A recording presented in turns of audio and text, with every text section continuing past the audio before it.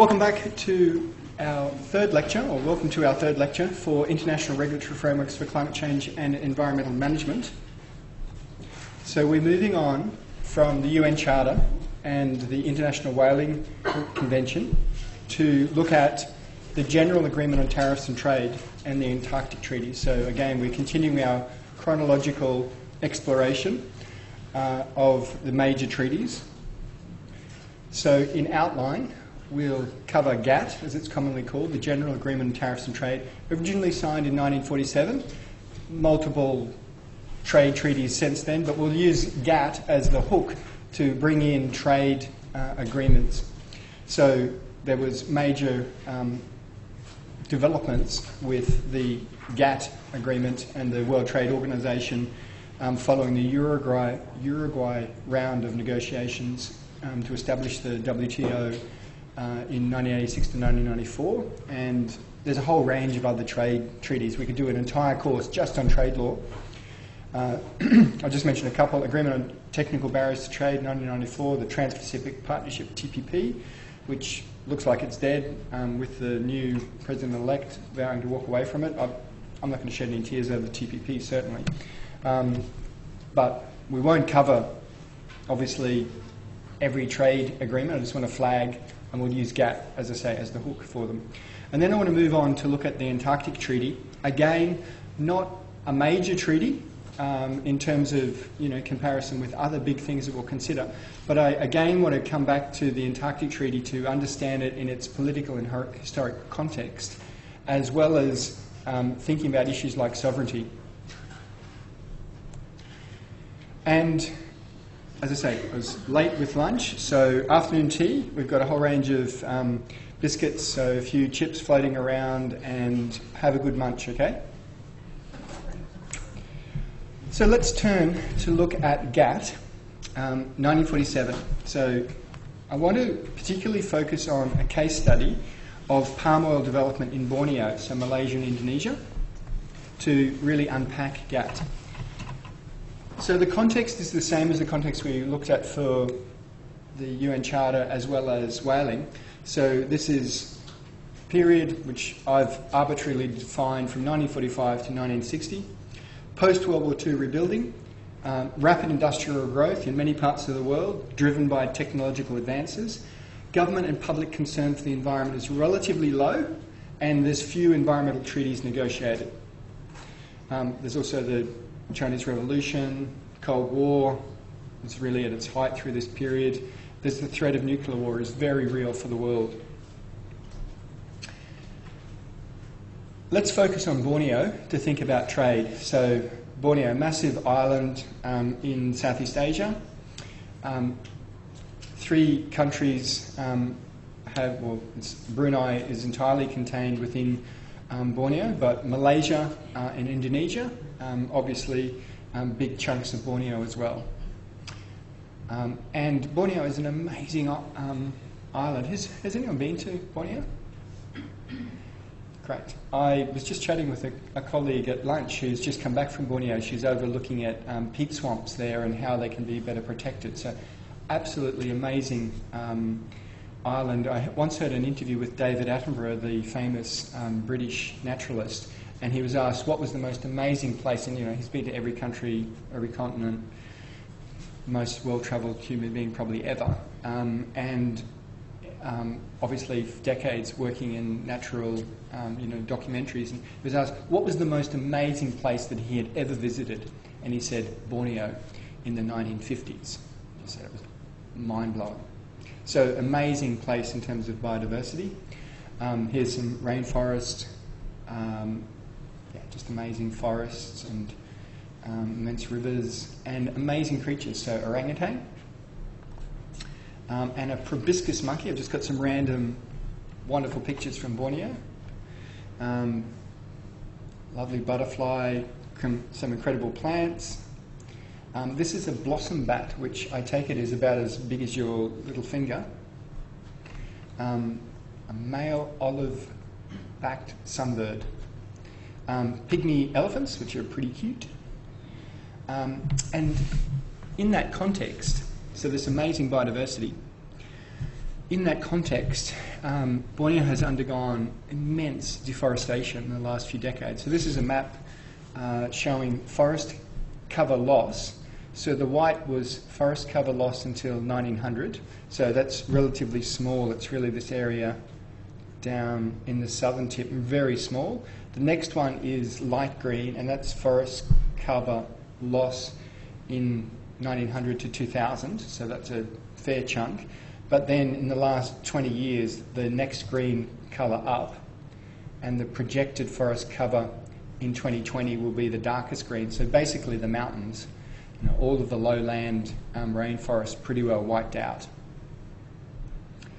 And when we say wiped out, just obliterated. So this is a picture from some of the rainforest destruction. And there's a huge number of pictures like this that you can see. I'm sure you've all seen National Geographic or some sort of article about palm oil development in Borneo. So just complete, yeah. So here's some of the sort of forests being cleared to make way for palm oil plantations. And in the distance you can see in those circles, see over there the one on the top right, you can see little rows of trees. So, and also on the top, sorry, the top left you can see the rows, top right you can just sort of see the plantations coming. And so we're taking out incredibly biodiverse rainforest and planting with a monoculture, palm oil. And yeah, just going on, immense plantations of it. So what is palm oil? It's the world's second largest oil crop. It's used extensively in food, body care, industrial products. It's basically the world's cheapest oil, vegetable oil. An average Australian consumes about 10 kilograms of it per year. It's in pretty well everything. So examples of products containing palm oil or palm oil derivatives, biscuits. So who's got the packets of chips that everyone hopefully just had a little bit of? So, oh, they're down the front. Can you grab them?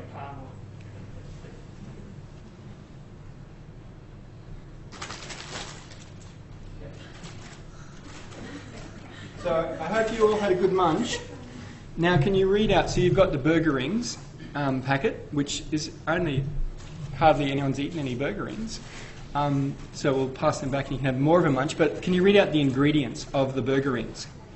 Cereals. Okay, nice, good voice. So Cereals, so corn and rice. See the healthy burger rings. Just vegetable oil. Vegetable oil. Maltodextrin. Rice bran, salt, sugar, hydrolyzed vegetable protein, soy, flavour enhancer, food acids. Yep, all the good stuff down the end.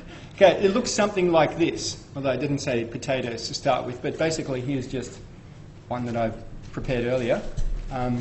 Potatoes, vegetable oil, salt, sugar, milk solids, onion powder, and all the good stuff. Okay, and now Doritos. Is that a similar sort of list? Yeah, similar. So could you just read out what the major ingredients are? Corn. Vegetable oil. I don't know what that is. Maltodextrin. Maltodextrin, that's the good stuff. Yep, that keeps you fit and healthy. Whey powder, which is milk. Whey powder, milk, yep. Salt. Yep. Dextrose. Dextrose, yep. Sugar. Mineral salt. Mineral salt. Cream powder, which is milk again. Cream powder, yep. Spices. Tomato powder. Vegetable fat powder. Yep. Flavors, good acids. Yep. Onion powder, yeast extract, and natural colors. Okay. Well, no palm oil, so we're really lucky. In this stuff that we've just eaten, we haven't eaten any palm oil. What about the vegetable oil? What about the vegetable oil? Well, it isn't listed. We haven't listed palm oil, so clearly it's not there, is it? Or is it?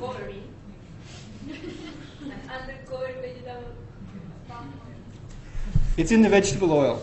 Basically, whenever you see vegetable oil listed on an ingredient, it will have a significant component of palm oil because it's the cheapest vegetable oil. It's not normally separately labelled, and food manufacturers are really resisting separately labelling it because of the public perceptions against palm oil. But it's really cheap. So in terms of world consumption, these are the different vegetable oils.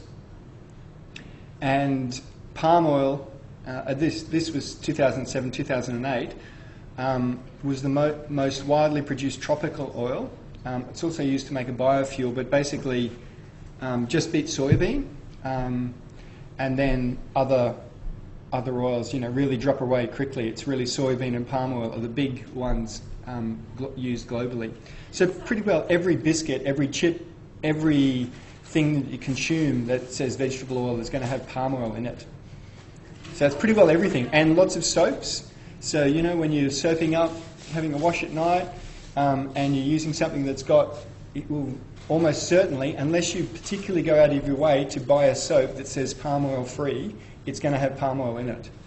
So, incredibly widely used. Yes? Didn't South Australia just create a new regulation that they have to list palm oil? Yes, South Australia. So we'll talk a little bit about regulations. The EU also brought in basically packaging laws, but it's been heavily resisted. I'm going to play you a little video. It's an SBS Dateline story from 2010.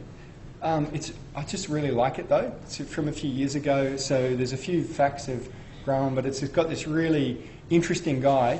I've edited it so that it'll take us about 10 minutes, but I mean it's post-lunch, so I'm sure everyone's happy to just sit and watch some extracts from a documentary. First up, as somebody once asked, is it really progress because a cannibal eats with a knife and fork? Good line, but seriously, why is it that so-called economic industrial progress so often seems to threaten vulnerable creatures in our natural world? There's probably no greater example of this than in Borneo to our north, where Indonesia is making billions from its rapidly expanding palm oil industry. But the deforestation involved comes at a not-so-obvious cost. This report is from Raphael Rowe from the BBC's Panorama programme.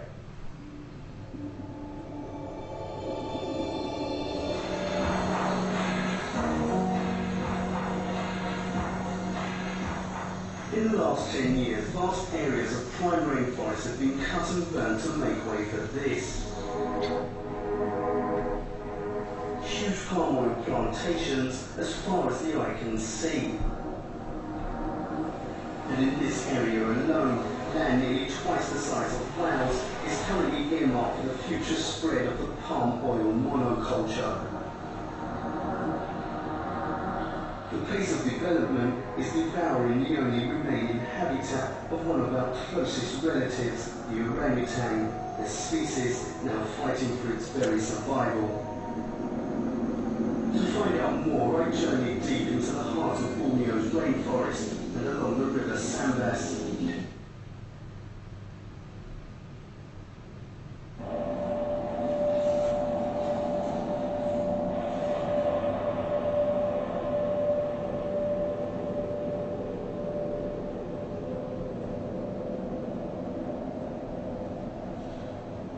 This used to be the home to thousands of orangutans, but just look at it now, look around me.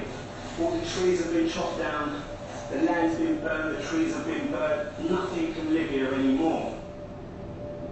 The orangutan is a species with no natural predators, yet its population in Borneo has declined by over 50% in recent decades. Much of the land clearance is carried out by migrant labourers. They regard the orangutan as a pest. Shot at, burnt, chased from their home. Sometimes sold onto the pet trade, sometimes left for dead.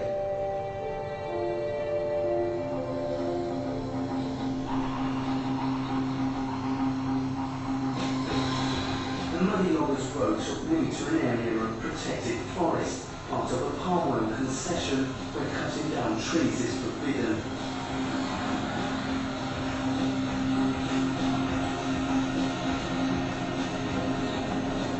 This is also part of a protected forest, but that protected status has meant nothing. Just look over there and you can see they're clearing the forest, actively clearing the forest on protected land. That is clear evidence of illegal logging.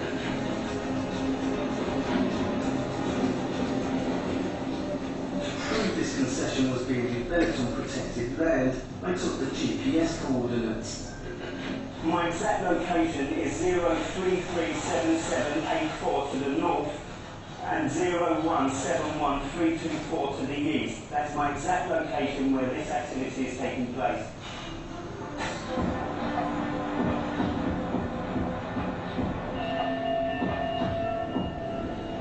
It's estimated that up to 88% of all timber logged in Indonesia is taken illegally. I took the coordinates I recorded to a former advisor to the Indonesian Ministry of Forestry, now turned environmental lobbyist, Willie Smith. So here they are. Willie punched our coordinates into the European Space Agency global mapping system. We have these images from the space agencies, and they are radar images, so they penetrate the clouds. You cannot hide anything, and these are the coordinates where you have been into the field. And this area with the white diagonal lines here is due to Palma groups. Palm oil developer due to Palma owned this concession. They supply a number of international traders who sell the oil to Asian and European markets. The area is classified as high conservation value forest, virgin forest. Under the Indonesian law, you cannot convert this high quality forest to an oil palm plantation. But as you see, it's still taking place. This is criminal. This should not take place. It means there's no hope left for the most endangered subspecies of the orangutan in West Kalimantan.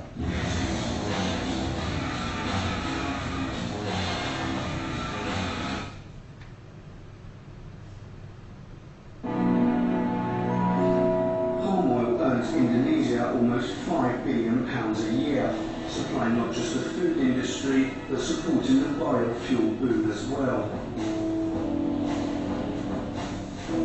I visited a legitimate plantation to see the palm fruit being harvested.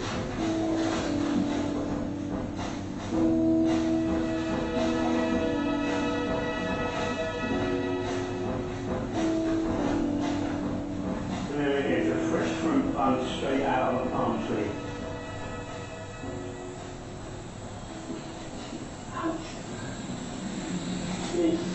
This is what it's all about. The palm fruit. This odorless, solid piece of fruit is causing so much devastation across the whole of Indonesia's rainforest. The reason it's in such demand is because it's the cheapest vegetable oil on the market, and that's why it's used in so many of our products.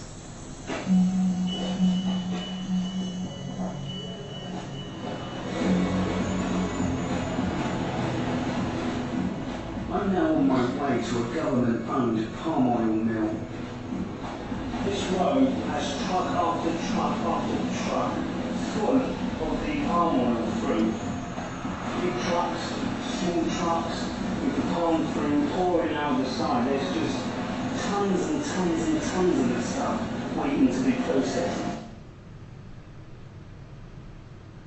They export their palm oil all around the world, where it is bought by international traders like Wilmar. Wilmar distributes oil from different growers for a wide range of UK companies, including Unilever. Several Unilever products contain palm oil, but you won't find those words written on the label.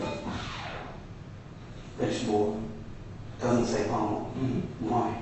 Well, let's say, let me start by saying that we believe in informing the consumer. This is also why on every You can't inform the consumer if it doesn't say palm oil. If I go into a supermarket and pick up a tub of floral margarine, I will never know that this contains palm oil. you will not see it from the label, and there is a technical reason for that. That is that you use a blend from different oils, and from one day to the next you slightly differentiate that blend. And if you would label the individual oils, then basically you would have to change your label every week or every month or every day when you make a change. So there's a technical reason. But we're being very honest that we are today 85% of the volume that Unilever uses is not sustainably produced. Unilever has made an ambitious commitment that by 2015 all of its palm oil will be certified sustainable, which means it's from plantations that have passed an environmental and social impact test. But there's a problem. The current supply system means it's not possible to trace the oil back to source to guarantee it doesn't come from illegal plantations. By 2015, will you be able to trace all of that palm oil from source? It is indeed the intent that by 2015 we should be able to trace that. Should be able to or will be able to? Well, again, it's the question that you're asking is, can you segregate that palm oil all the way through on its route to the west? Right now, that is not possible.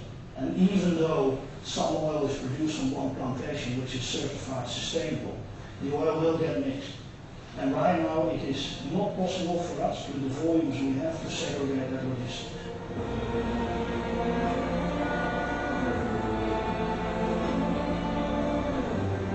You can see the difficulty that manufacturers face here in Rotterdam. The palm oil arrives on container ships from all over the world. It's then pumped ashore into giant storage tanks that belong to international palm oil traders. All trace of where the oil comes from disappears in the mix.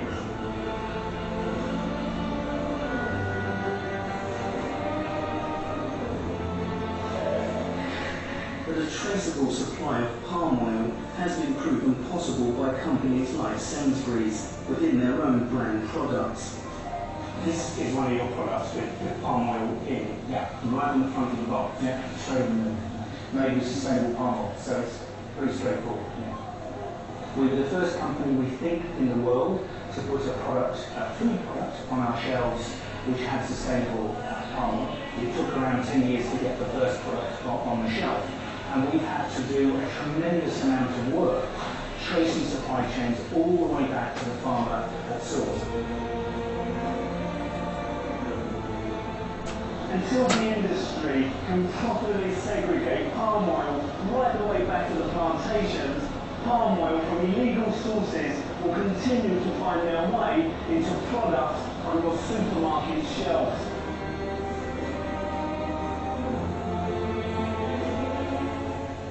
Recently, Unilever terminated a large contract with a supplier called Sinar Mas because of reports it was destroying high conservation value forest. Unilever has since told Panorama it intends to try and overcome the supply system problems so that no due to palm oil ends up in its products. Some of the UK's biggest manufacturers and retailers are trying to do the right thing, but their efforts are unlikely to slow the pace of deforestation. And the reality is, only 3% of the world's palm oil is currently certified as sustainable. Man continues to be the greatest threat to the orangutan.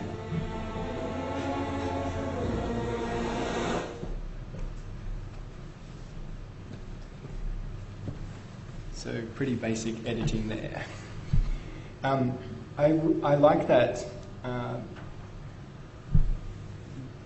little film clip for a number of reasons, but I particularly like the way it traces it from source, and then you get the view of Rotterdam with everything being mixed together, and you think about the tremendous scale of the industry and the actual logistical difficulties if you're a manufacturer and you actually want to use it, but your supply chain is incredibly difficult to manage. So there's huge practical difficulties with trying to regulate palm oil.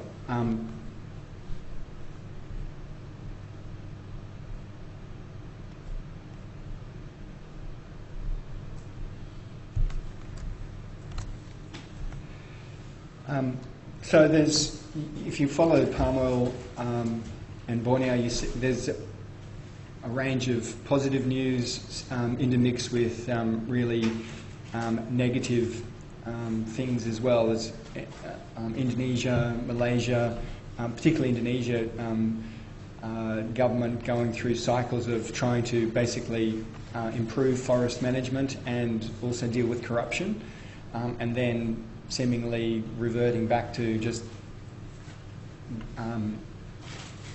not following through on the commitments.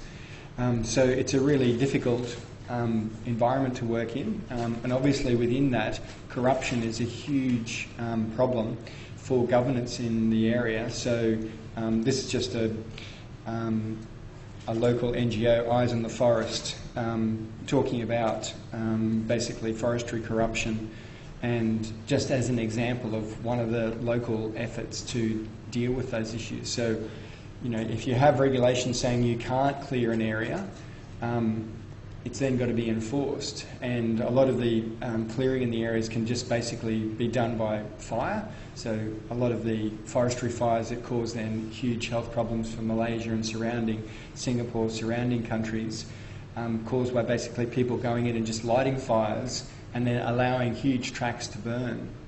So it's incredibly, incredibly difficult regulatory environment, let alone, you know, just at the national level, and Indonesia and Malaysia trying to deal with it. And yeah, this was just a story from last year. Indonesia burns, its government moves to increase forest destruction. In the midst of its worst fire crisis in living memory, the Indonesian government is taking a leap backwards in forest protection. The recently signed Council of Palm Oil Producing Nations between Indonesia and Malaysia, signed at the weekend in Kuala Lumpur, will attempt to wind back palm oil companies' pledges to end deforestation. This is despite Indonesia's efforts to end fires and palm oil cultivation on peatlands. If successful, the move will undo recent attempts to end deforestation from palm oil production and exacerbate the risk of future forest fires. I won't go on. That's just, if you follow it over a series of years, you'll just see stories, good stories and a whole range of bad stories as well. If anyone's interested in doing trade, palm oil, you know, in terms of a topic for a research paper, it's an obvious one. It's a huge, huge issue. And linked, as I said, with pollution in Southeast Asia of many countries, with just, massive burning of the peat swamps being cleared for palm oil plantations. I won't play that. It's just, so this is some pictures from, again, last year. So you've got Indonesian Kalimantan and Borneo on the right, Indonesian South Sumatra on the left. As you look at it, you can just see the forest fires and the amount of smoke. So an incredible amount. This is in Borneo. So, and again, this is just last year.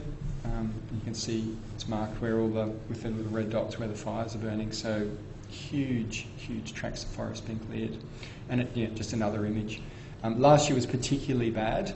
I haven't really seen it so much in the news this year. Is anyone from that area that has knowledge of what's the situation like at the moment for air pollution, for forest fires? I don't know about that, but I was in Indonesia this year Yep. in the winter time, and I was 5 years ago, and I was impressed about the difference in the air, in the quality of air. Yep. If it was much better in Indonesia when you visited, great. No, not much better, much worse. Oh, much worse. Oh, sorry. Sorry. So you've had 2 visits to Indonesia and you thought the air quality was much worse? Yeah. So, okay. Well, huge issue. Incredibly difficult to deal with for the countries directly involved. So Indonesia, Malaysia, Singapore, and surrounding countries that get affected by the pollution. But then, if you think about it from a country like Australia or the US or say the European Union, if you want to try and deal with, you want to try and, because at the moment, if you just have unfettered trade and which basically just says wherever it comes from, the cheapest basically we'll use. Then, if you basically say, well, that's Indonesia and Malaysia's problem, we're not going to get involved. Then you're basically, you're the ones paying for the damage to occur. So can you control imports into your country? You can't directly control what's happening in the country, but can you restrict imports to, say, sustainably managed palm oil plantations? And that's where the General Agreement on Tariffs and Trade comes in. So that was active fires in the week of 14 to 21, 2015. So it's just incredible. And yet, this is dense haze in central Indonesian Borneo from fires. So let's pose this question. Can Australia or any other country other than Malaysia and Indonesia, can we do something about it by controlling imports? So, and if we're thinking about a problem like this, let's talk about some different perspectives. Okay, so what do you think? If let's just take, I don't want to focus on Australia, but let's just take Australia. Let's take the EU. Let's say we're in the EU. The EU wants to restrict, because Australia is such a small market, you know, with basically it's US and EU are the two big markets. If they impose imports controls, then producers take note because they're such a massive market. So if the EU says we're going to prohibit imports of palm oil other than sustainably managed, and then you define what sustainably managed is, and it's basically no forest that's been cleared in the last 20 years. Let's just say that's our definition. What do you think? So the Netherlands is part of the EU, but it's a member state of the EU. What do you reckon? Let's come back to the Netherlands, actually. What do you reckon Indonesia and Malaysia, what's their perspective going to be on the EU's...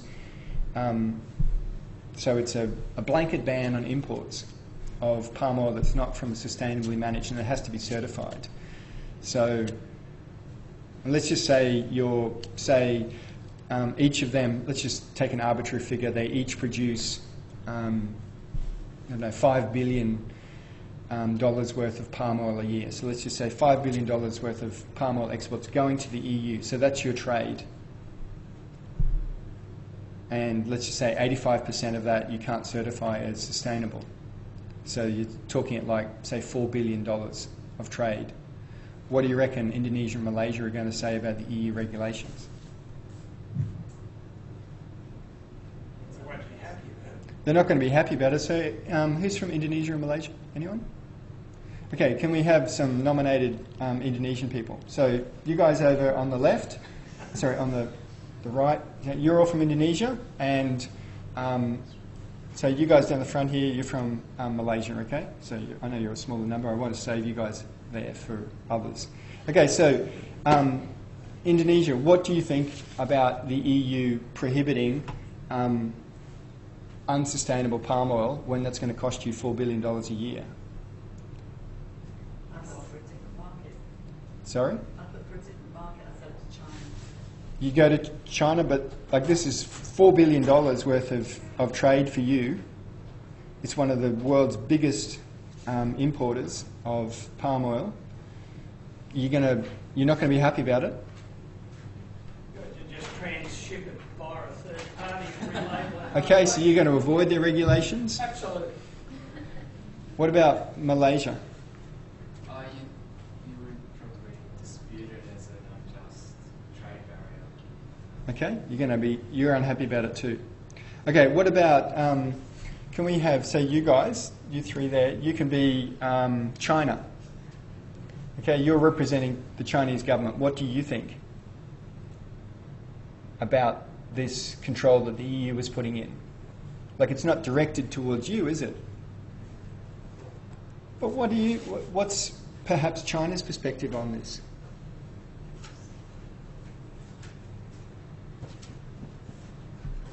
Well, do you think that if the EU gets very interested in putting environmental controls, maybe they might step into human rights restrictions as well? Can you see that this might, you're not particularly interested in palm oil because you don't produce a lot of it, but can you see, if you thought that the EU might get a bit enthusiastic about trade restrictions, what might you say about the palm oil restrictions? If they're going to start putting environmental constraints on goods that want to be imported, and they're a massive market for your goods. Can you see your perspective might be self-interest, you're not very happy about it? Okay, what about the US?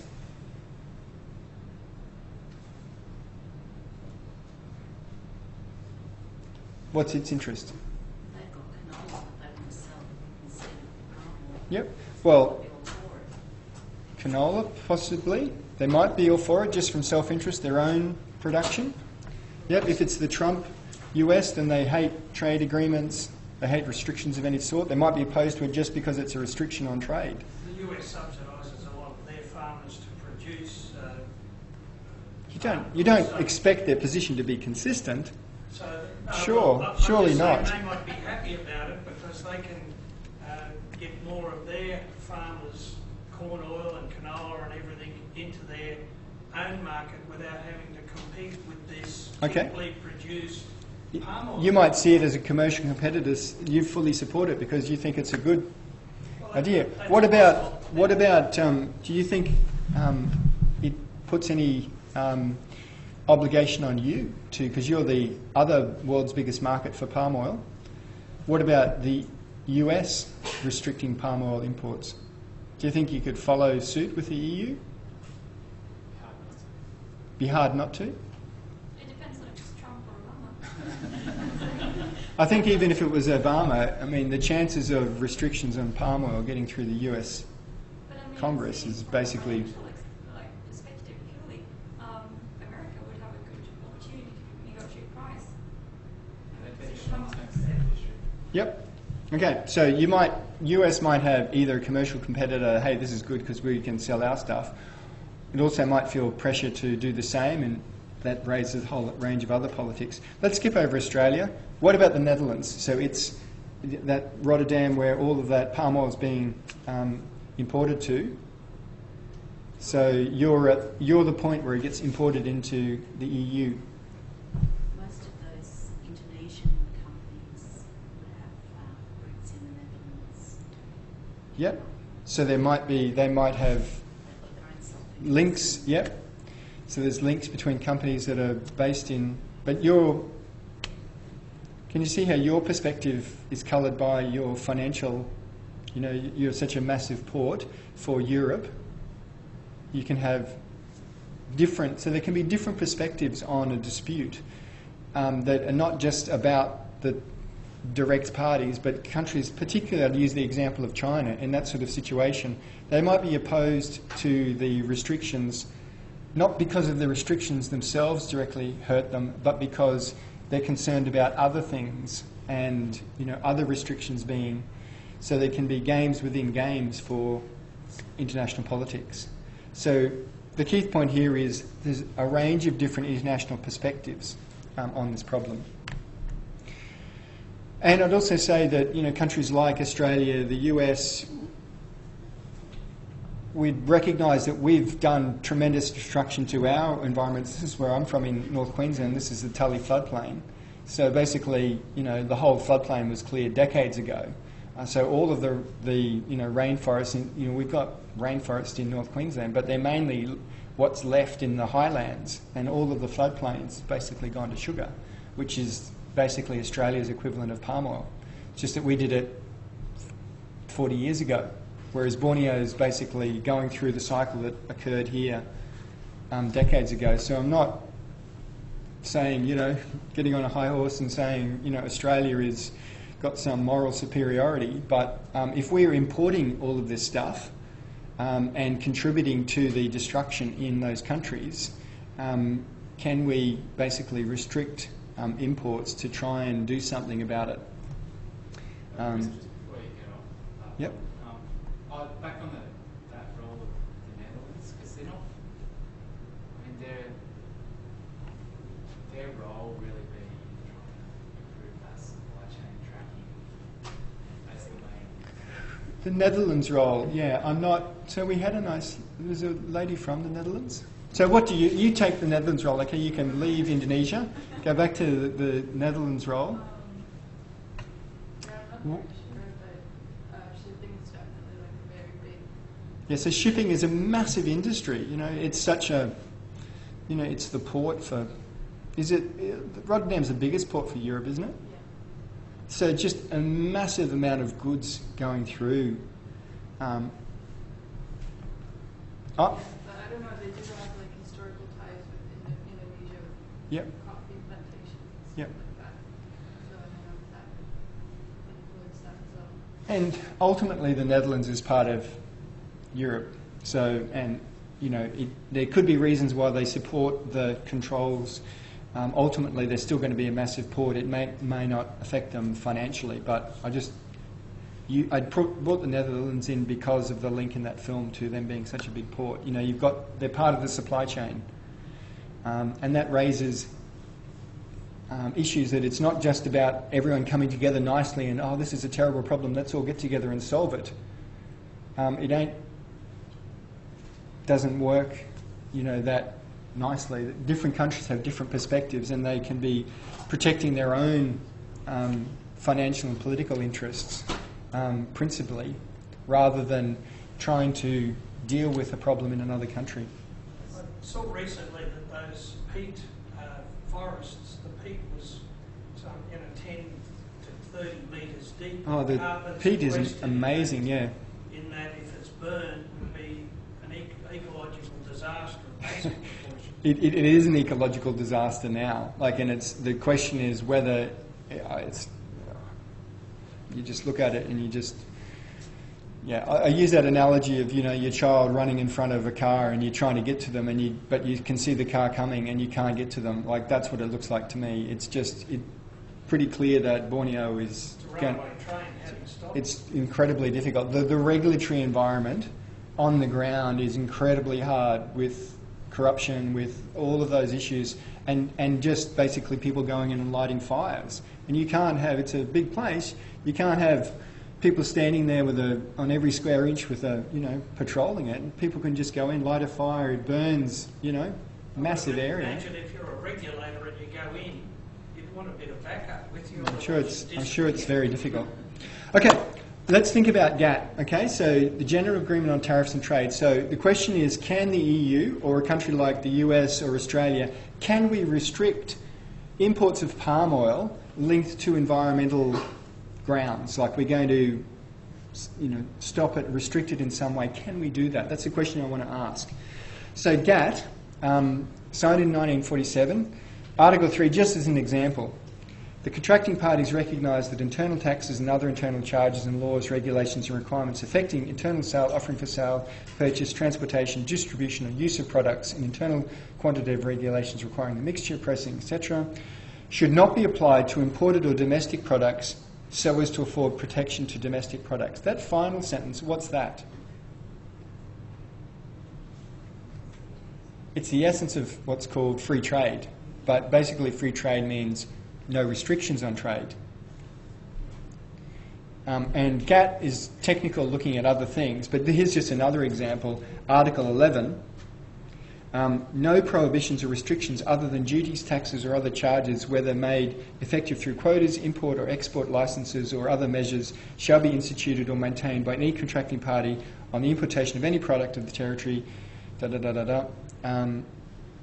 basically no restrictions. So GATT is about free trade, unrestricted trade between countries. Yes? So would it be possible for a government to impose a new tax on, say, palm oil? Any product containing palm oil is now this much more tax, and that would stop consumers from buying. Can you tax something based on that? Those are the sorts of things that GATT seeks to restrict. Certainly if there was a difference between domestic production and imports, then that's the sort of thing where you start to see red flags pop up. If you don't have any domestic, it's still basically an import tax, because if you don't produce any internally, then it's going to be goods coming in and you're taxing them. So, and those sorts of customs duties and those sorts of things, a lot of what free trade has been over the last 50 years has been about dismantling those barriers. A lot of countries still have them, but the whole essence of free trade is to remove either restrictions or taxes that basically make trade more expensive. So that the idea is that trade you'll just have the production will go to the place that produces the most cheaply, so that's the most efficient on the global scale. That's the idea. There's a number of economists here. So any economists? Give me a better explanation of free trade. Well, it's the free movement of capital, really. Capital, but also production. Well, capital is production. Okay. Capital production. so that goods can basically move without, so if you're taxing things at your border, then that's a restriction and adding a cost. Okay, so that's the essence of GATT, is about free trade and no taxes based on that. Article 20, though, is what I want you to be aware of, and there will be a question on the exam linked to Article 20. So you'll get a little scenario, and you'll be asked to advise a country on whether there is basically a breach of any trade laws. And what I want you to do is explain Article 20. So GATT is about free trade, but Article 20 allows for exceptions. So there's the introductory paragraph, which is called the chapeau. It's a French word which literally means, does anyone speak French? A little bit. So it literally means the hat. It's CHAPAEU, I think, chapeau. So the introductory paragraph is called the chapeau in treaty language. So subject to the requirement that such measures are not applied in a manner which would constitute a means of arbitrary or unjustifiable discrimination between countries where the same conditions prevail, or a disguised restriction on international trade, nothing in this agreement shall be construed to prevent the adoption or enforcement of by any contracting party of measures A, necessary to protect public morals, B, necessary to protect human, animal or plant life or health, G, relating to the conservation of exhaustible natural resources if such measures are made effective in conjunction with restrictions on domestic production or consumption. So these are exceptions where countries can restrict trade, but it has to be consistent with the chapeau, that it's basically can't be a disguised restriction on trade. So you can't slap a $500 tax, a kilogram on palm oil and say it's to protect the orangutan, while you don't have any tax on your own palm oil production, and you're basically using it as a disguised prop-up to your own domestic production. You can't, the idea at least is you can't disguise regulation to protect your domestic industries. So necessary to protect public morals would be, that's not environment related, but so for instance, if there was you can think of any sorts of thing, child exploitation material or something like that. A country can say there can be no child exploitation materials, cannot be sold in our country, they cannot be imported, it's a criminal offence and you'll go to jail for a very long time. That's a restriction on trade, but it's perfectly acceptable under GATT because you'd link it into A, about public morals. So, and similarly, religious, if a country has a particular religious framework, they might have a restriction linked to some, so, a country that, religiously doesn't allow alcohol might prohibit alcohol to be imported. That's clearly a restriction on trade, but can be allowed under GATT, particularly because they'd be prohibiting the production within the state. The classic thing where you see discrimination is where there's a difference between how goods are treated if they're produced outside your country and how they're treated if they're produced inside. And when there's a difference between how they're treated, then that throws up a flag for basically discrimination, a invalid discrimination.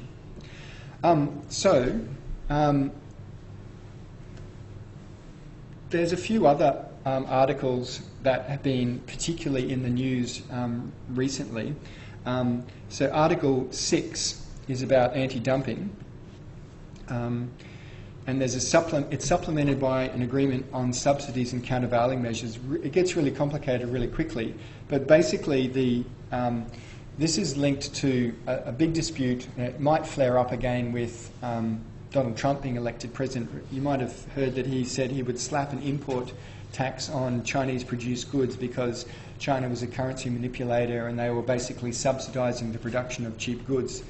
And basically, provisions in GATT, like Article 6, deal with anti-dumping and countervailing duties. So if a country subsidises the production of goods in its country, so say China paid manufacturers of solar panels to produce them really cheaply, so that manufacturers sell them in the US for, say, $10 a panel, and the Chinese government has contributed, $100 a panel, so that the total cost or the total thing that the producer gets is $110, but most of it is coming from a subsidy from the Chinese government. And if, say, the government is trying to basically corner the market and drive the US producers, I have been pulled up by folk from Latin America for calling the United States of America America, so I'm going to try and call it the United States of America, because they correctly pointed out that there is Latin America and South America, and there are, don't use the word, so the United States of America could say, well, the Chinese government is subsidising the production of cheap solar panels so they can be sold for $10 per unit. Our manufacturers, it still costs us $110 to produce a panel. So even though we should be on an equal footing, both panels should be being sold for $110 per panel, the Chinese manufacturers can sell their panels for $10, so no one's buying our panels. They're all buying the Chinese ones, but they've been subsidised by the Chinese government. So that's when you start to talk about subsidies, dumping, and the US basically had a big dispute with China over basically exactly that scenario. I've simplified the facts.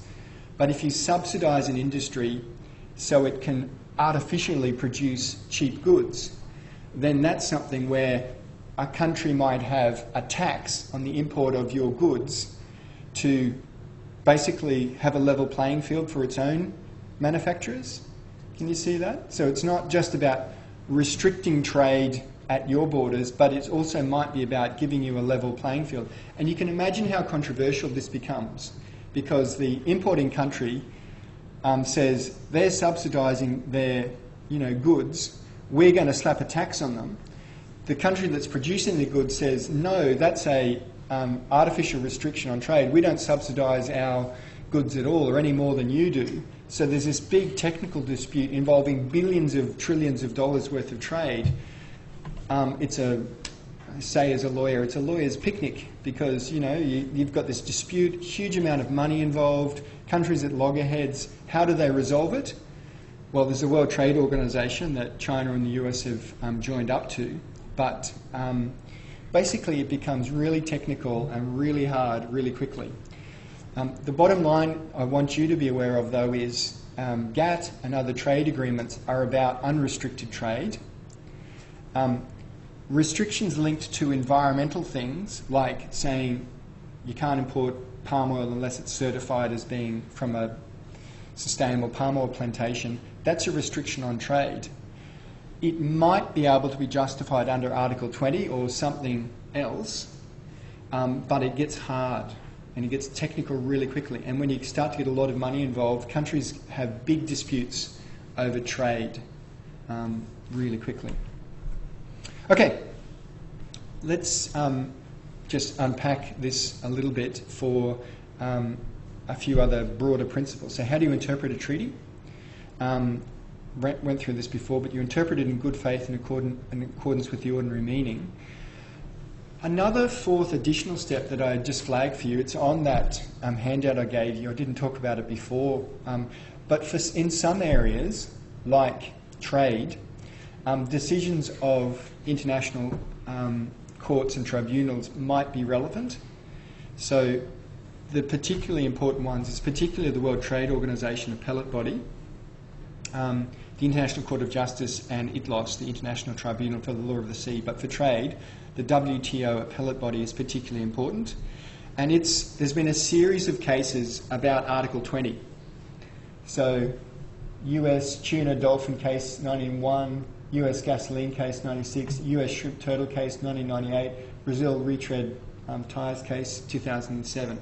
So a lot of litigation against the US. So for instance, in the tuna dolphin cases, actually the shrimp turtle case is an easy one to explain.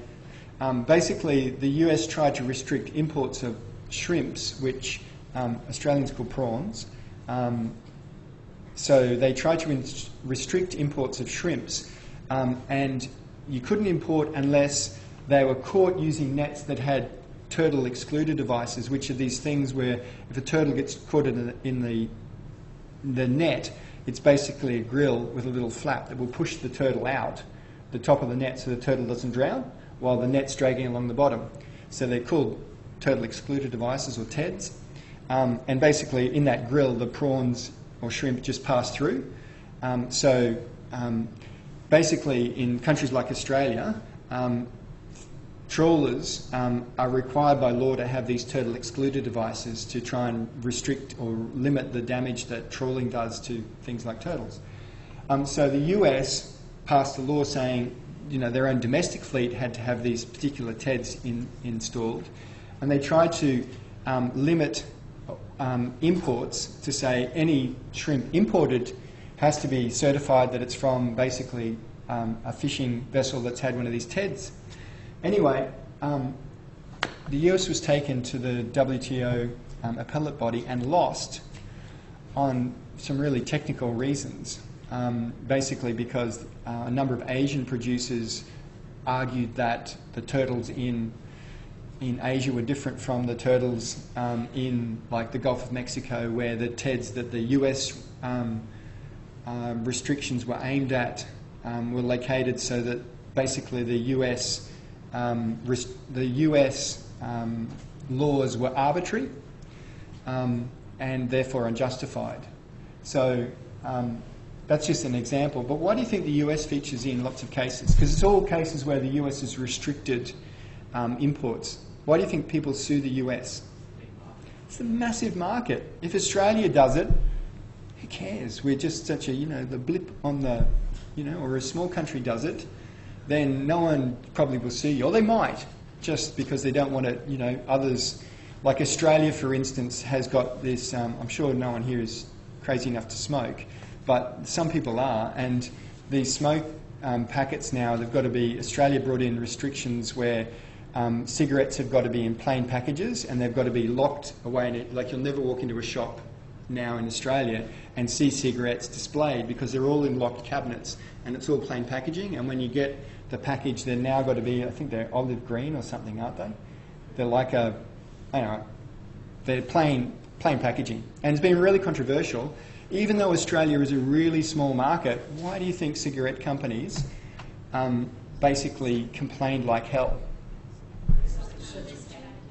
It sets a precedent that other countries like the EU particularly, because they're probably not too worried about crazy US doing anything about health, but the EU particularly was looking at Australia's plain packaging laws, and because Australia is now saying it's actually having a positive effect in terms of reducing the number of people who smoke. So the cigarette companies didn't want the Australian experiment to work. So there's been a whole heap of cigarette litigation against Australia to try and have our laws found to be unconstitutional on a range of other things. But so a small country might be sued in that sort of circumstance, but there's been a lot of litigation against the US because it's so big. And the US lost a whole series of cases. Basically, the principles that emerge is this, I've summarised it here. A trade measure can be employed to meet environmental objectives so long as it's not arbitrary or discriminatory. Measures to implement cooperative international efforts like the Convention on International Trade in Endangered Species are more likely to satisfy Article 20 than unilateral non-consensual measures. So, for instance, Australia restricts imports of ivory, just basically has a blanket ban on them. But it meets Article 20, even though it's a fairly arbitrary, it's an arbitrary because we don't distinguish between sustainably produced ivory and non-sustainably produced ivory, or illegally poached ivory. So it's arbitrary, but it passes because of the Convention on International Trade in Endangered Species, because it's this broad measure. But there's nothing like that for palm oil. So if Australia was just to try and ban any imports of palm oil, it would be, even though we don't have any discrimination, you typically see, as I said, if you've got a difference between how you treat domestic goods and imported goods, that's your classic discrimination. But in a country like Australia that doesn't really produce any palm oil, discrimination isn't the issue, but getting over the arbitrary hurdle. Because if you're not going to make it arbitrary, then you've got to have some sort of licensing system or some way, and it becomes really difficult and technical to administer. So if you banned all palm oil, that would be arbitrary, even though you could prove 80% of palm oil is produced non-sustainably. Look, it gets really technical. Like, we've banned all ivory, but basically it passes because of CITES. Yeah. But with palm oil, you'd have real problems. And it gets just, I don't want us to get bogged down in trade. What I really want you to be aware about is how bloody complicated and important this problem is. It is a big, big deal. I want you to also have at least a broad understanding about the principles for GATT cases and be able to apply them in practice, at least in some simple. So I'll give you a problem on the exam. We'll work on some examples of that as we prepare for the exam. I don't want you to get lost in the detail, but I'd like you to have I'm not going to go through those cases, but you can find any number of textbooks that tell you about WTO cases. Just be aware about the broad principles. I'd like you to have a look at that. And what you'll find is that don't get lost in the detail, because the earlier decisions are actually inconsistent with later ones. Like the early restrictions, this was from an article in 2002. The approach to Article 20, now mandated by the appellate body, is substantially different from the restrictive and somewhat illogical interpretations of earlier decisions, particularly the tuna dolphin decisions. In fact, the US restrictions on the harvesting of tuna, which were rejected in early cases, would now pass with flying colours. Don't get lost in the detail, but I'd like you to have a look at some of those cases and just broadly understand the issues, because trade is such an important issue. And basically arbitrary. You can't be arbitrary and discriminatory. As I mentioned before, there's been a recent trade dispute between the EU and China, and as well as the US, over solar panel dumping. So GATT, 1947, there was a World Trade Organization agreement in 1994, and this was a big step forward with international trade. So there's a whole host of WTO agreements as a result of this round of negotiations. There's about 60 agreements, 550 pages. They get really technical. There's still ongoing negotiations about trade. The Agreement on Technical Barriers to Trade 1994 gets really technical. So if you look at domestic action, say on palm oil, this is from a few years ago. The Greens, our Conservation Party in Australia, the Greens, tried to get up and were able to pass a bill about palm oil labelling, and it led to this act called, this bill was proposed, the Food Standards Amendment, Truth in Labelling Palm Oil Bill, and they wanted that within 6 months the Food Standards Authority was going to develop approved labelling standards that prescribe that producers, manufacturers and distributors of food containing palm oil must list palm oil as an ingredient for the food. So anyway, this bill was passed the Senate, but it stalled in our House of Representatives and basically never got up. But the EU has moved to require specific labelling of palm oil since 2014. I won't go into foreign investment, but there's a whole other kettle of fish about foreign investment. So the idea with foreign investment is, say, can an Australian company or an EU company or a US company that's developing, say, a mine in Borneo, let's just pick Borneo again, can the country of the parent company, can you control what subsidiaries of the company are doing in countries that might have very low environmental standards or corruption or something like that? So can a country, or say the EU or the US, can they control what their companies do in developing countries? And that raises a whole heap of other issues. TRIMS, Agreement on Trade-Related Investment Measures, whole heap of stuff. And just finally on trade, the Trans-Pacific Partnership was this, Obama was pushing it. It was basically the US getting together with Pacific countries to try and keep out China. And China's got its own, looking for bilateral agreements and secret squirrel stuff going on, but it was negotiated by basically a whole range of Pacific countries other than China. One of the most controversial things in it was that there was to be what's called an investor-state dispute settlement mechanism, which allows, if you're a company that's invested in a country and you're unhappy with the laws that, or changes in its legislation or laws or policies, you can sue that country for damage to your investment. So the classic one in Australia being cigarettes. So under an investor state dispute settlement mechanism, Australia has been sued by Philip Morris, the big cigarette manufacturer, using an obscure trade agreement we had with Singapore. And Philip Morris was using one of its subsidiaries in Singapore to sue the Australian government over the plain packaging legislation. Anyway, they lost that, but that's an example of a company using these mechanisms. I think they're really bad and they're heavily criticised, but they're really popular with in these trade agreements. Anyway, the Trans-Pacific Partnership appears to be dead under the new Trump presidency. Hillary Clinton was pushed to also walk away from the TPP by Bernie Sanders. So even if she had been elected, she was saying she wouldn't go ahead with it. I won't go into the TPP because, yeah, it appears that it's dead in the water. Cool.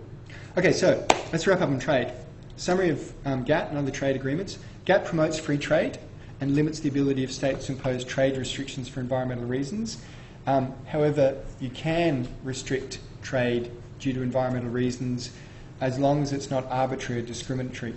And particularly if you're linked to a broad international regime like trade in endangered species, then those sorts of measures are likely to pass. But if you are not working within a broadly accepted international regime, it gets really technical really quickly. Okay. That's trade, a whirlwind tour. We could spend the entire course on it. As I said, I really just want you to be aware of what an important issue it is and those few technical things about Article 20. Cool? Hey, let's take a break, 5 minutes, and we'll come back and talk briefly about Antarctica. Yep. Have you got a question before we break?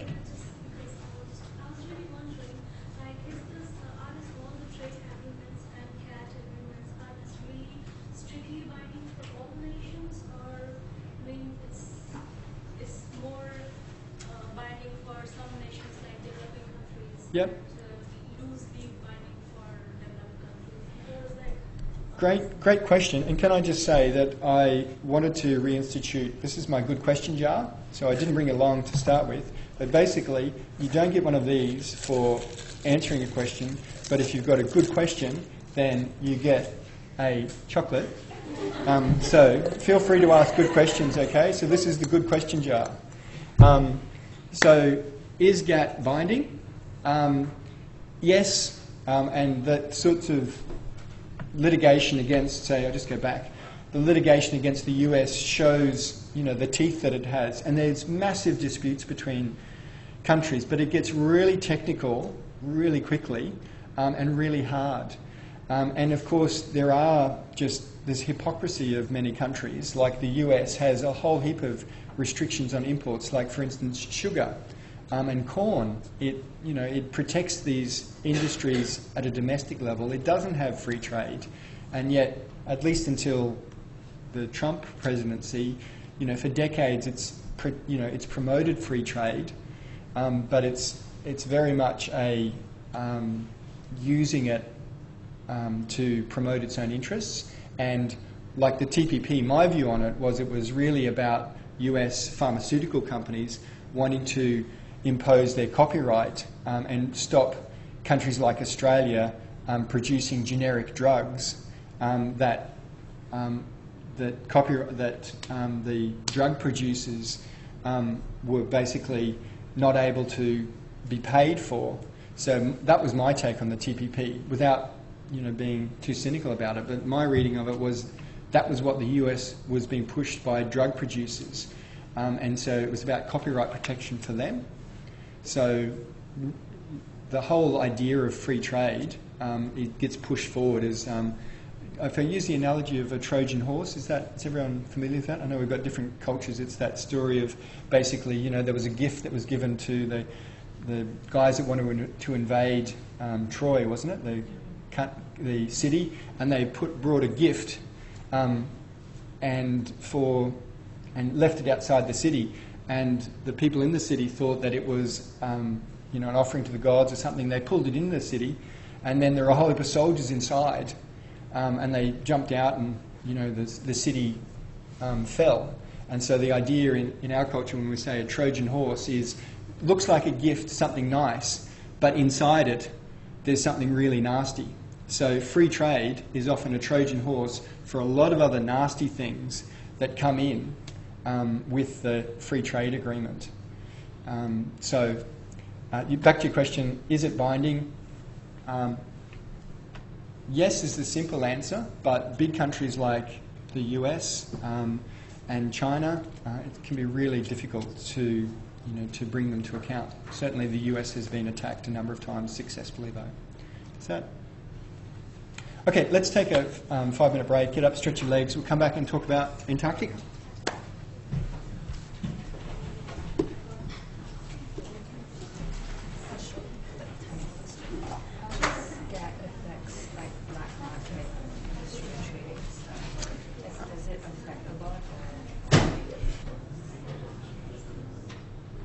Hey, we might start back, eh?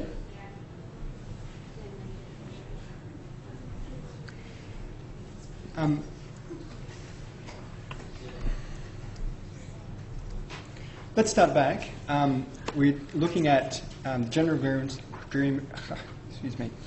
We were looking at the general agreement on tariffs and trade just before the break, and we're going on to talk about Antarctica now.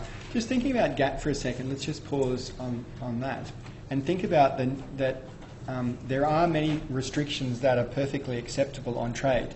A classic one would be something like public safety. So all the electrical goods that are on the table in front of me have been manufactured in Malaysia or Indonesia or China, not manufactured in Australia. They all come in, though, with meeting Australian standards for how electricity is, electrical goods. That's all the restriction on trade. So imposing, standards on electrical safety, for instance, or say someone wants to import teddy bears and or toys, and you have a list of restrictions on the chemicals that can be in them, or child safety, so that the children can't be electrocuted or poisoned by it, or foodstuffs. Those sorts of things will all be fine in terms of Article 20 restrictions, because they're they're not arbitrary, they're not discriminatory. If you have a electrical safety standard and you apply it to your own domestic industries as well as imported industries, then there's no discrimination. But also it's not arbitrary because it's done for good technical reasons. So there's a whole heap of restrictions that we have on trade linked to safety, linked to labelling, which are fine. And you're used to them from, like we read the backs of those packets. So there's food labelling laws in Australia so that consumers can know what you're eating. But something like palm oil is, within that. A country like EU can require labelling. Australia could require labelling. But can you see how that's a really weak restriction anyway? Because how many people, like I do, I go and try and pick palm oil-free products, but it's really incredibly difficult. Of 10 margarines, like on a supermarket shelf, you pretty well have to choose the one that says palm oil free, which will be Nuttelex or something like that, because everything else, it just says vegetable oil, and so it's going to have palm oil in it. So, but how many people bother to go and read the label and then, take that step? It's very small. So labelling is the weakest form of restrictions on trade you can really think of. Would biosecurity come under GATT? Yeah, biosecurity. Yeah, biosecurity is like, you know, if there's things about quarantine, that can all be legitimate restrictions on trade. They can be used, though, illegitimately. Like Australia used the threat of banana disease for years. We were abusing the system to try and keep out cheap bananas produced in Fiji and in the South Pacific, because we just basically, we were using quarantine laws as a trade barrier. So, yes, they can be used, and they can also be used illegitimately to protect your domestic industries. Cool?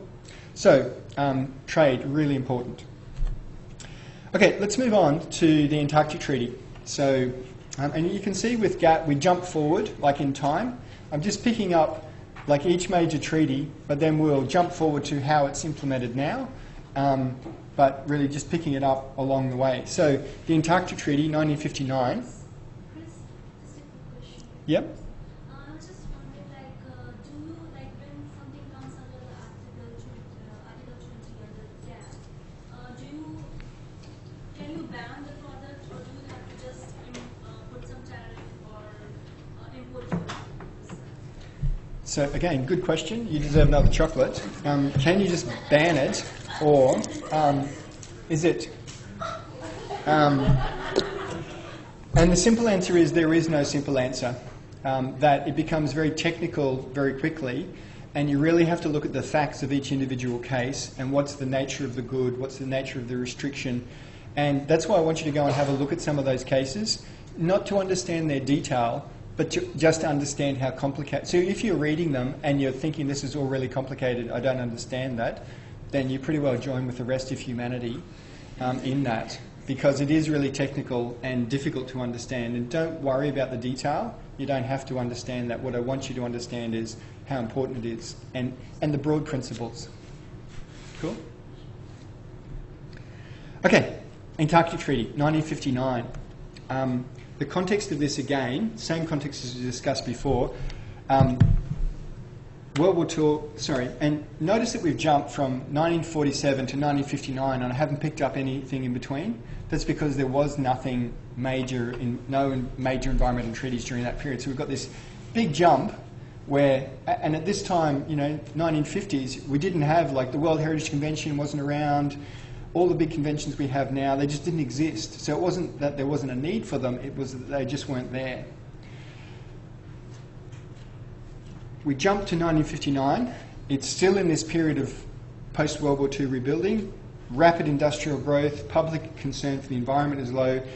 The Chinese Revolution, the Cold War with the USA and Russia is continuing. There's a threat of nuclear war. And it's really that final part that is the precipitating factor for the Antarctic Treaty.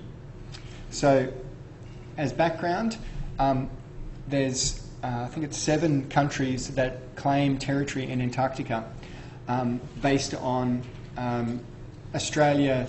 Australia's claim was originally based on English exploration and claiming the continent for, or large parts of the continent for the United Kingdom.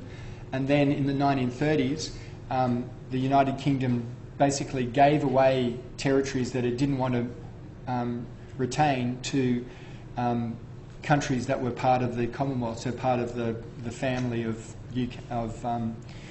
countries that had been established by the UK. So Australia in the 1930s inherited this big chunk of Antarctica as claimed by the UK, and the French had also a small exploration and claim in that little sliver there. So this is directly south of Australia. So they basically gave their claim to Australia, and Australia then maintained the claim and established bases in the 1950s. You can see directly beneath New Zealand is the New Zealand claim. Again, that came from the UK. The UK kept a claim basically south of South America, so down from Argentina and South America. There's overlapping claims between Chile, Argentina and the UK, so they overlap and obviously they dispute each other's the validity of each other's claims. But they're based on not only proximity but exploration and etc. The Norwegian claim is different. It's got a sort of wavy thing. Everyone else claims from a particular is it longitude, the ones that go down? So basically they have these sector claims, which are like a big piece of pie. They go from 60 degrees south to the South Pole, basically like a pie. But the Norwegians do it differently, and they've got this sort of fuzzy, wavy thing. It's different from the others. But anyway, these claims are all made, and Australia has 3 permanent bases. This is Casey, one of Australia's permanent bases. Sorry? And so these claims were made in the, based on Australia and New Zealand's claim is based on English exploration and claiming that area. It was uninhabited at the time. And I've given you a handout on, I'll actually just grab that now. So if you pick out a handout I've given you on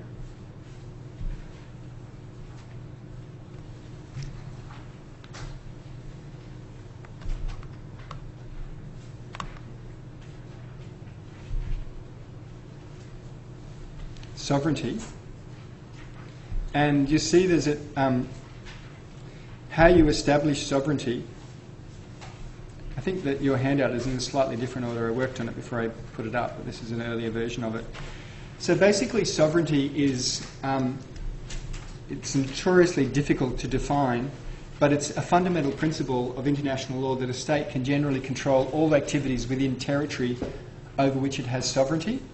So it's a concept that's basically, in essence, it's about the power and right recognised or effectively asserted in respect of a defined part of the globe to govern in respect of that part to the exclusion of other nations or states or peoples occupying other parts of the globe. So basically it's the right to govern a particular territory, and it's linked to land as well as limited maritime zones around it, and we'll talk about sovereignty and sovereign rights tomorrow in relation to UNCLOS.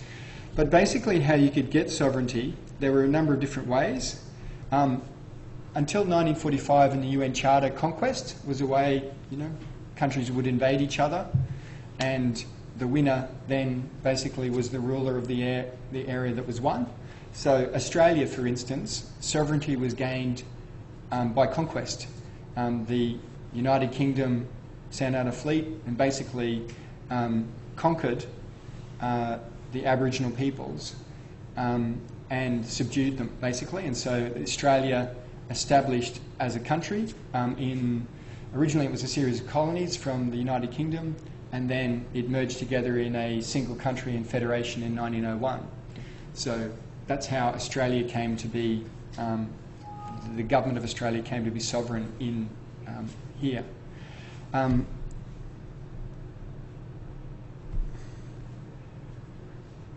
So that was conquest until 1991, I think it was, Mabo.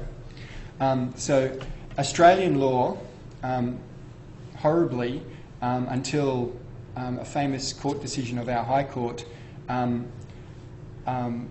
Australian law was based on, sovereignty was based on the idea of terra nullius, which is an idea that if land is land belonging to no one, if you basically effectively occupy it and control it, then you can gain sovereignty of it.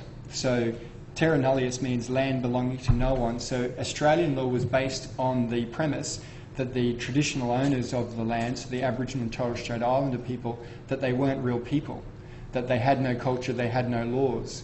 And so it was very racist, and it basically for over 100 years in Australian legal history, that was the basis of our sovereignty, and that was overturned by our High Court in this famous decision called Mabo in 1991, which was brought by a man who's now deceased, a Torres Strait Islander,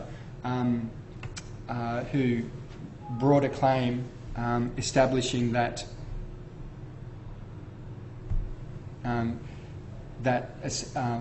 native title existed, and our High Court recognised that. But it's really a story. Native title is a very sad part of Australian law. It's really a story of dispossession and great loss to the traditional owners. We now recognise native title and no longer regard that Australia acquired sovereignty through acquiring land that was terra nullius because there was no human beings here and no society here. We now recognise that there was a society, and now the basis for our sovereignty is really conquest. Similarly, in the United States of America, it was obtained through conquest of the traditional owners, and but until 1945, conquest was a legitimate way to gain sovereignty, but the UN Charter prohibits it, at least in theory. Obviously, what Russia is doing at the moment in the Crimea is basically taking back some territory from the Ukraine. And they're looking to annex part of the Crimea back into Russia. So, yeah, you got a question? Yes, so is any of this part of this treaty related to native titles or aboriginal rights, or is totally a different conventions or conference? It really depends. So, for instance, in New Zealand, the Maori people were able to defeat the British in their invasion of New Zealand, and they ultimately signed a treaty, the Treaty of Waitangi. So there was an agreement between basically the British, or the United Kingdom forces, and the Maori people. But that didn't occur in Australia because basically, there's a very sad story in Australia of the killing of the traditional peoples. Yeah. After we've recognised traditional titles to certain lands and areas, does that mean that the Aboriginal people have sovereignty over that place, and therefore are you allowed to be under sovereignty of different? That is a great question. Do the native people then have sovereignty? And the answer is no. But basically, the Australian government still has sovereignty, and it gets into a complicated discussion and abstract sort of legal concepts about radical title and the extinguishment of native title. So the traditional owners are now basically within the Australian nation. There's no separate Aboriginal nation within Australia. They're still part of the Australian nation and subject to Australian law. So if an Australian law says you can't murder someone, then a traditional person can't come and go and kill someone for a traditional offence, even though under traditional law it might be acceptable to do that. You can still be charged with murder and sent to jail. So there is only this, the one sovereign in Australia, but native title exists within that legal system and can be extinguished. The really sad thing, and why in Australia, is that our legal system, a lot of traditional people were taken from their lands and put in settlements, apart from being killed outright. So they're taken from their land and then not allowed to return to their country to manage it and live with it. And now, after we recognise native title, maybe 30 years later, one of the bases for extinguishment of native title is that you no longer practice your traditional laws and customs. But if you think about how unfair that is, if your parents were taken from your country and put in a settlement and you couldn't go back to your original country, and now you've lost your native title because you're no longer connected to your country, it's just so patently unfair. It's really a very sorry part of Australian history, and we really need to address it more than just saying sorry. Anyway, that's a aside. There's different ways for obtaining sovereignty. One other that I'll mention, and I'll talk about this again when we talk about UNCLOS and Alaska, is you can buy it. So Alaska, I'm sure many people know the United States of America bought Alaska from Russia a long time ago. You can buy land, but it rarely happens. We'll talk about that how that came to be tomorrow. So that's cession, so voluntary transfer by treaty. So one of the things that I would just mention in that context is, while conquest is no longer recognised, if you look down in the footnotes, I talk about basically, you know, you could think about it, and you could think about all these countries that have been conquered over time. Why can't you go back and, you know, if you were conquered 200 years ago, why can't you claim that nation now? And basically international law basically says you've got to accept existing territorial boundaries. And you know, there can be complications on that. But basically the boundaries that are here now are what's recognised, and you can't just go back and say, well, that was conquered from us 200 years ago, we want it back. And it gets complicated in countries like the breakup of the USSR and re-establishing boundaries, places like that. Okay, so that's territorial sovereignty, and why I mention that is, if you think about Antarctica and you think about the basis for establishing sovereignty, Antarctica is a big landmass. It's remote and inhospitable, but places like, it's very similar to places like Greenland, which are, you know, very sparsely populated, largely covered in glaciers. So remote, inhospitable places, there have been a whole series of disputes about sovereignty. And under international law, it's relatively easy to establish sovereignty over remote and inhospitable places. Greenland, there was a famous case in the 1930s about the status of Eastern Greenland, and sovereignty was established for that on relatively little effective occupation. Antarctica is different from, say, the Arctic. So the Arctic, there's no actual landmass there. It's basically floating sea ice at the top. But Antarctica is a big continent. It's land. It's remote and inhospitable, but there is no real reason why under international law you can't get sovereignty over it. My view is Australia has established sovereignty over at least the coastline because it's effectively occupied it. But why do you think hardly any countries recognise Australian sovereignty? If you just accept, just take it as a given that legally Australia does have sovereignty, why do countries like the US not recognise, you know, US is one of our allies, why don't they say, well, you know, you guys help us out a lot, we'll recognise sovereignty in Antarctica? Is it because if they're not given their own share, then it's not really worth it for them to recognise us? Yeah. Basically, the US, Russia, China, they all came late to Antarctica. So it had already been claimed by a lot of countries by the time that those countries came along. So they've pretty well taken a position where they don't recognise anyone else's sovereignty or anyone's sovereignty. The US and Russia maintain the right to claim sovereignty in the future, they say, and they've got bases there. But basically, it's a political decision because they want to maintain the ability to potentially claim sovereignty later or just use the resources there. And if you recognise someone else's sovereignty, then you're basically giving up that fight. So it's basically a political act, and that's really why countries don't recognise anyone's sovereignty. It isn't that legally it doesn't exist, or, you know, a court of law wouldn't rule that, yep, Australia has sovereignty over that big chunk, or that Antarctica is anything really special. It's a big landmass. You should be able to have sovereignty over it. But no one recognises it, and it's a political decision. But I mean, I compare this to like Taiwan. I mean, you know, when you compare the illogical nature of no one recognising the Taiwanese government's sovereignty over Taiwan, it's just like crazy, because that just stares you in the face how factually correct, like it's just illogical. So sovereignty and recognition of it isn't necessarily about what's right.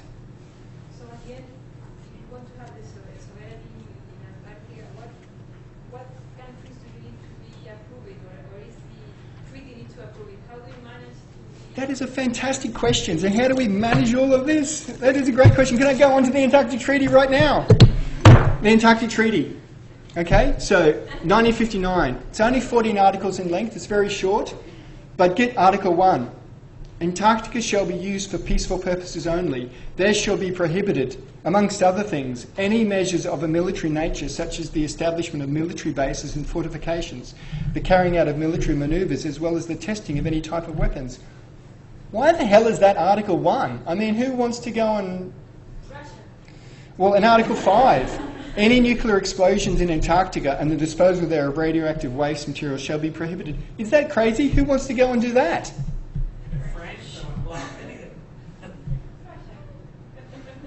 Why do you think, in a treaty that is so short, why do you think that that is right at the start? Because those were the concerns of the time. That's it. And even though that wasn't a question, that deserves a chocolate. So, that's exactly right. This treaty, and that's what I emphasise about understanding the historical and political context of these treaties. This treaty was negotiated when it was a rare show of cooperation between the USSR and the USA in the height of the Cold War. And basically they decided, because there were all these potential theatres where World War III could start, and basically the two of them decided that we'll just leave Antarctica off limits, that you can't go and blow things up there and do more nuclear testing, and we won't have any military there as well. So it's just basically an agreement between the superpowers at the time to leave Antarctica off limits. And so that's a real positive. It's hugely significant, like this for 1959 at the height of the Cold War. Article 4, though, is really interesting. It's about dealing with the sovereignty issue, because Australia is a party to this treaty, and the US and Russia are. So how do you reconcile the competing views on who? Because why should Australia agree to something? If we have sovereignty, then it's ours. We don't have to agree to anyone else doing things here. It's our country. That's what Australia could have viewed it as. Yep. But you're saying that Australia has sovereignty because we have bases down there and we've like squatters' rights or whatever kind of, and also Britain kind of ceased the land to us. But if America and Russia in that time also put bases down there, then what makes our claim any different to their claim now that they've placed their own base? Have a read. I don't want to get into the technicalities of it. Have a read of the handout. I've gone into using Antarctica as an example, and there's a good explanation from Gillian Triggs, that lady I mentioned before, who's the head of the Human Rights Commission, who's been attacked by the current federal government repeatedly for, heaven forbid, standing up for human rights in Australia. I mean, she's the Human Rights Commissioner. Shoot her for doing a job. Anyway, she wrote, her PhD was on Australian sovereignty in Antarctica. It's a great book. Anyway, I've got a quote from her there, and it's just basically looking at the historical development and sovereignty principles of it. But Article 4, yes.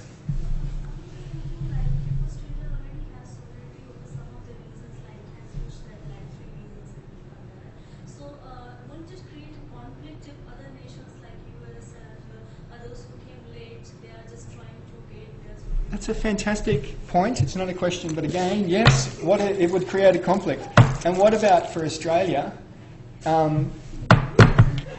Like Australia in terms of military might, compared to the USA and Russia, particularly in 1959, like what's Australia going to do to those two superpowers? Are you going to pick a fight with them?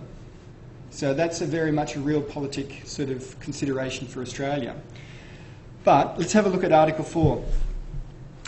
Okay, Article 4, nothing contained in the present treaty shall be interpreted as a renunciation by any contracting party of a previously asserted rights or claims to territorial sovereignty in Antarctica. So that's for Australia and the other claimants, saying, we're agreeing to this treaty, but don't think that we're not continuing to claim. B, a renunciation or diminution of any contracting party of any basis of claim to territorial sovereignty in Antarctica that may be, etc. That's the US and Russia, who basically hadn't claimed but want to basically keep the option open. C, prejudicing the position of any contracting party as regards to its recognition or non-recognition, basically. So no prejudice to anyone. And then 2, no acts or activities taking place while the present treaty is in force shall constitute a basis for asserting, supporting or denying a claim to territorial sovereignty in Antarctica, or create any rights of sovereignty in Antarctica. No new claim or enlargement of an existing claim to territorial sovereignty in Antarctica shall be asserted while the present treaty is in force. Is that clear? No, it's not. The purpose of Article 4, this is from Trigg's book, I just love this. The purpose of Article 4 was to preserve the apparently irreconcilable interests of claimants, potential claimants and non-claimants. As a result, this ambiguous article states what it doesn't mean and doesn't state what it does mean. It is deliberately obscure, leaving each state free to interpret the article consistently with its particular interests. While Article 4 creates a purgatory of ambiguity, more positively, it enabled the parties to move forward to establish the treaty regime. So, shoot these lawyers. They've deliberately written it to be obscure, so no one can really understand what it means and everyone can have their own interpretation. Crazy.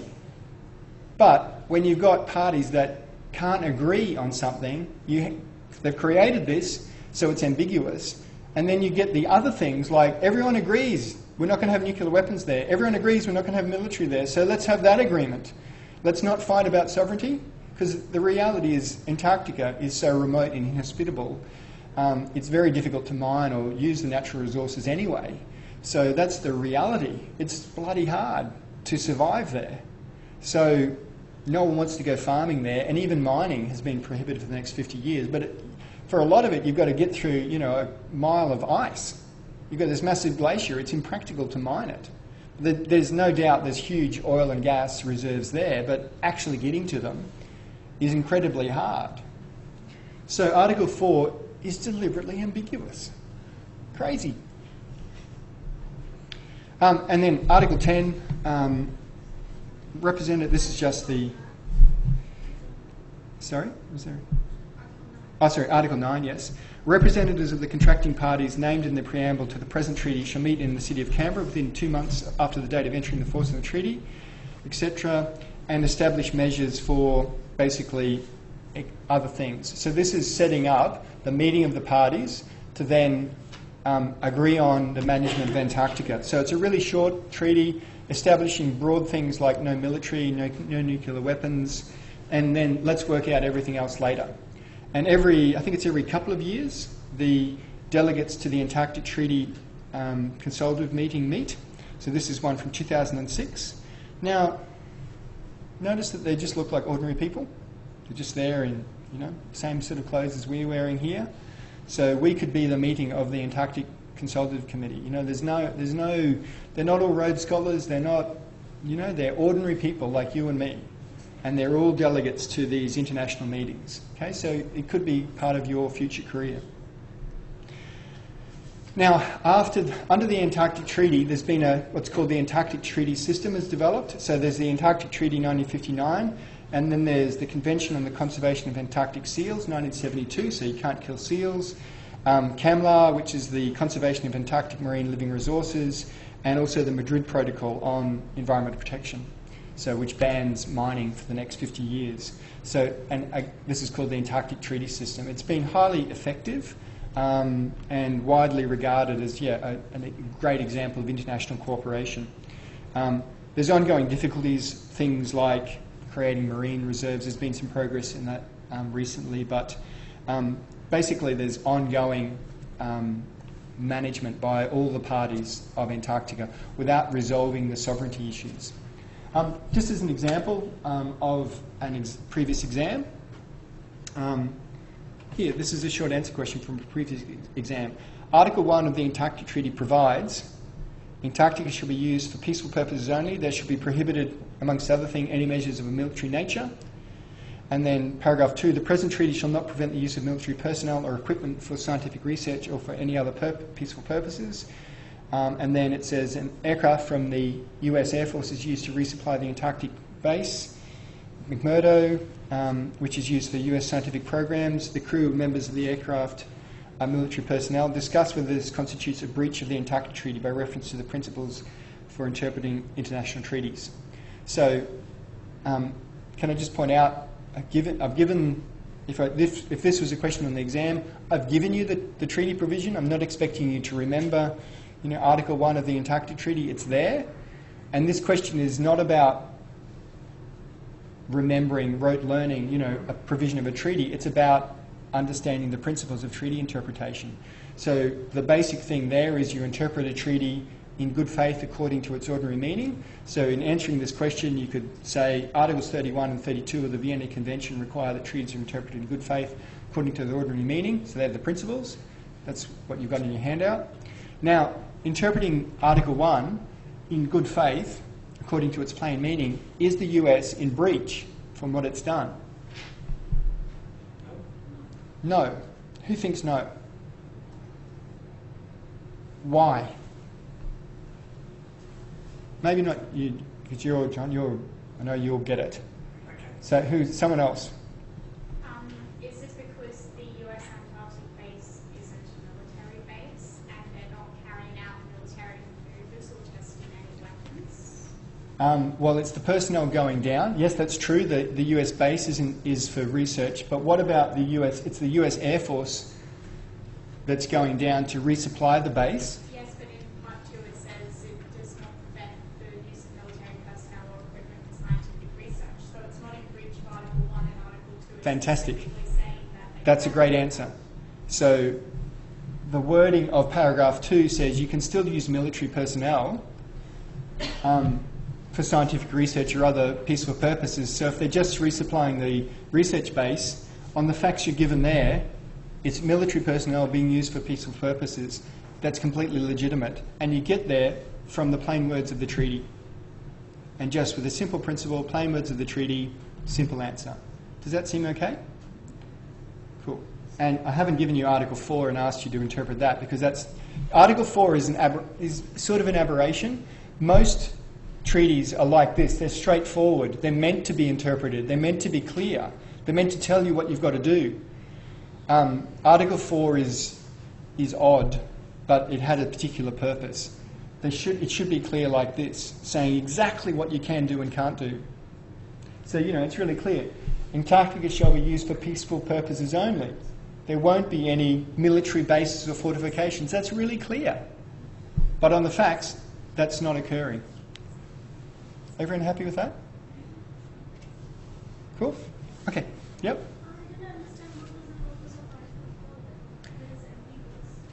Well, the purpose of Article 4 is to allow the different competing views to agree on the other things. So Australia has signed up to this treaty, but we don't want to, in the future, for it to be said, but you've signed up to the Antarctic Treaty, you've given up your sovereignty. And similarly, the US, which wants to maintain a right to claim sovereignty in the future, it doesn't want to have agreeing to the treaty held against it in the future. So it's all about basically creating the thing that we can't agree on. Let's not agree on it. Let's have Article 4, and we'll all interpret it in different ways. But then it allows us to cooperate on things we can agree on. So it's about avoiding basically the things that can't be resolved. Is it a place saver for future negotiation? Yeah, potentially it's a place saver, but it really was about just getting on with the other things because they couldn't resolve it. Cool. Okay, so take-home points. I'm going to want to move on to our research design workshop, but take-home points from this. International trade has enormous impacts on the environment. It's really difficult to regulate. Restrictions on trade can be imposed on environmental grounds so long as they're not arbitrary or discriminatory. It gets really technical really quickly what they are. Measures to implement cooperative international efforts such as the Convention on International Trade in Endangered Species are more likely to satisfy Article 20 of GATT than unilateral non-consensual measures. And the historic and political context can be crucial for understanding a treaty, and Antarctic Treaty is a great example of that. You wouldn't, if you just picked it up cold, you look at Article 1 and think, how could anyone think to or Article 5, how could anyone possibly be thinking about, blowing up a nuclear weapon there? That's just a crazy idea. But we're viewing it with, 2016 eyes, not 1959 eyes. And yet, treaties are sometimes written in deliberately obscure words, but I should really add to that.